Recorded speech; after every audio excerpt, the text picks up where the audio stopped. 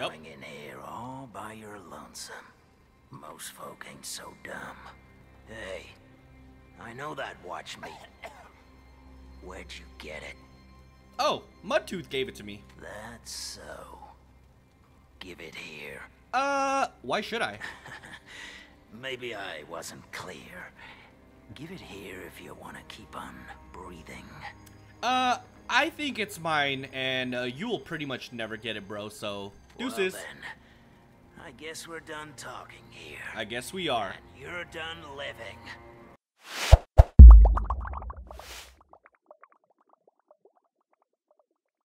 What's going on, guys? Back at it again with another Remnant from the Ashes video.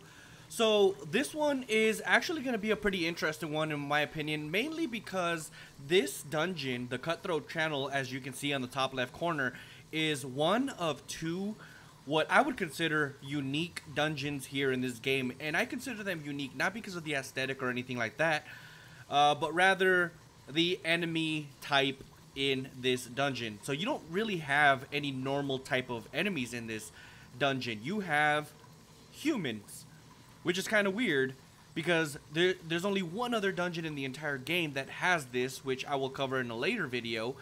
But this one is pretty unique. It has human enemies, and I think that's pretty awesome. But what the Cutthroat Channel eventually leads to, an area where you find an individual called BARBUS. Now this encounter, I will say, is extremely interesting in my opinion because there's 3 potential outcomes. So in this one we're gonna fight him and we're gonna take him out, but at the very end I'm gonna show you what you could do, obviously without having to actually go through the motions. I'm just gonna verbally tell you, but at the very end I'm gonna tell you exactly what the outcome of all 3 options are, so that you can make the best informed decision that you can make when you encounter this boss or this encounter at the end of this dungeon. So with that being said, that's enough yapping from me. Let's go ahead and jump into this video. Alright, so as you can see, we're in the Cutthroat Channel. Let me go ahead and put on my little minigun, or my Tommy gun I should say. It's probably my favorite gun in the game if it's not already obvious, but there we go. See, that's a human right there. More bad news. And I think it's, I don't know what it is, but I think it's freaking awesome. They're not very tough one-on-one, but they can easily overwhelm you if you're not careful.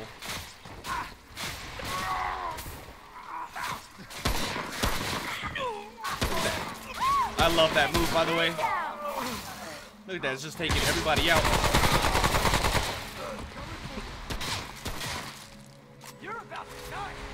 By the way, I got a little bit of a sore throat right now, so if you hear me coughing or anything like that, I apologize ahead of time. I saw somebody right over here. There we go. Oh, I thought he was dead. Luckily, all of these guys are gonna die because I already have my mod power filled up. We took out some poochies too. Man, this is amazing, dude. Like, oh, that guy literally came out of nowhere. Man, I don't know what, like, this one and the next dungeon that has the same similar type of enemies, they're not the same. This is very unique in the sense that these guys are pretty much bandaged. But there is one other dungeon that has human NPCs. Obviously they're enemies, but this one is 100% unique because it does have bandage. Can I get him from here? Nope. Oh crap, I didn't mean to throw it, but it's okay though. They'll lock on when I get closer.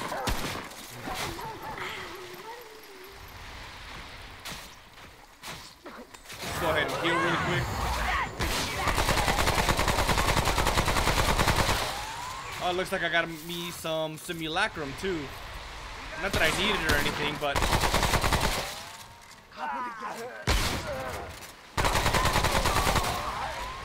I don't know if you guys can tell, but it's very easy to get overwhelmed here. there's so many of them, and if you're not careful, they will literally just gang up on you, and you'll be taken out pretty easily. Whoa! Hey, me. Haha. I love that move, man. It's 100% my favorite mod power, dude.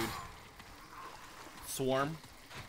Whenever I get to the video with the Thrall, which is where you get this mod power from, I'll show you exactly how to get it. So the Pillar of Stone is actually one that I use for this because it has a lot of like sway and stuff. So the Pillar of Stone, that's what I just found on the floor. It reduces 50% sway and 25% recoil. So it's pretty legit, dude, for guns that have heavy recoil like this one. It doesn't have necessarily a lot of recoil. What it has is it has a lot of sway. So whenever you're like shooting and stuff, it will pretty much just get out of the target pretty easily. So the Pillar of Stone definitely comes in handy. Where are they at? This ain't your day.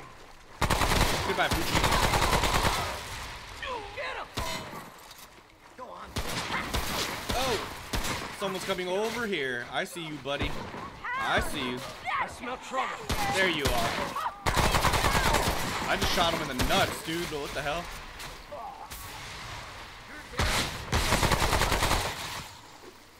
Oh, that guy really thought he had a chance.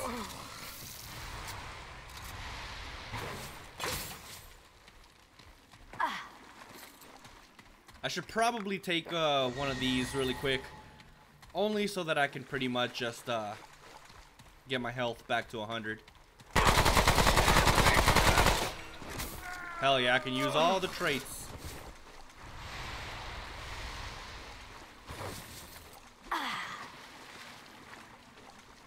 Where's everybody? I thought I saw some people. There they are. Oh. Away with you, heathens. I think I've actually reached, yep, I've reached the end of the dungeon, so that's pretty amazing. So, with that being said, let's go ahead and go to the depot, which is where Barbus resides. So, I'm going to go ahead and just use this checkpoint really quick, just so that you guys can see we're at the depot in the top left corner right now. And again, this is where Barbus resides. So, really quick, I do want to say one thing before we go inside. I want to do a quick rundown of what to expect, I guess you can say. So if you go in there with another player, you have the option to basically fight him if you don't have the pocket watch in your inventory, and the winner of that gets a trait called where is it at? Cold as Ice. And it's one of the harder ones to get because, you know, nobody really knows how to get it. Another option that you can do is if you have the pocket watch, you can give it to him, and he gives you the bandit's armor. And I gotta say, it's a really good armor set, dude. I actually used it for a very long time, if you guys recall. And I don't know, it's very much worth it. And the last option, obviously, is the one that I'm gonna do right now, which I'll just show you. Well, ain't you a right mutter, coming in here all by your lonesome. Most folk ain't so dumb. Hey, I know that watch me. Where'd you get it? Oh, Mudtooth gave it to me. That's so. Give it here. Why should I? Maybe I wasn't clear. Give it here if you want to keep on breathing. I think it's mine, and you will pretty much never get it, bro, so deuces. Well then, I guess we're done talking here. I guess we are. And you're done living. If that's what you think. So a little thing that I like to do is just hide back here and just pick them off. And you'd be surprised how well it works.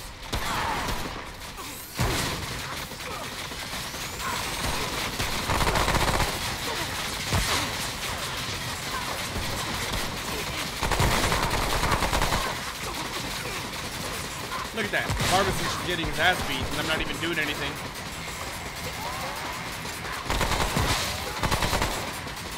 He hits hard with his shotgun, by the way.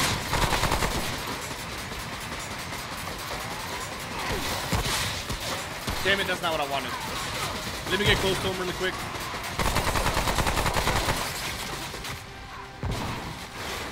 He's very easy, but if you don't know how to how to like take him out the spam way, he can be very, very difficult.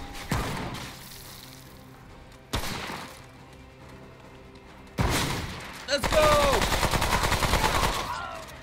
Goodbye, Barbus. Goodbye.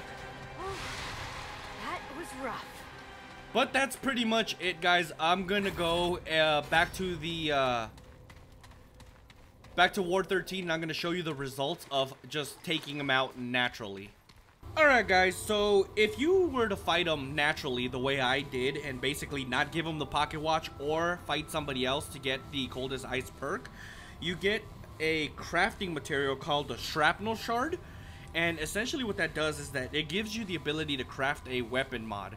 And the weapon mod in question here is actually one called explosive shot, which I will show you right here.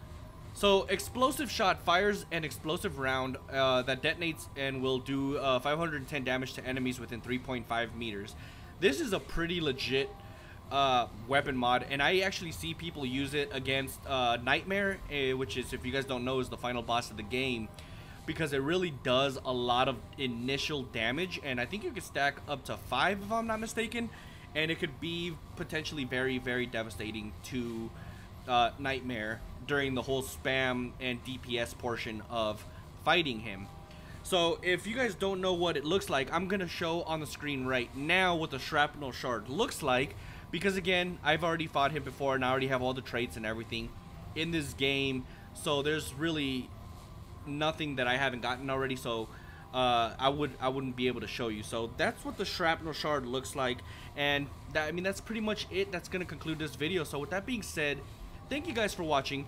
Don't forget to drop a like on the video, subscribe to the channel if you're not already subscribed, and I'll definitely be catching you guys in the next video.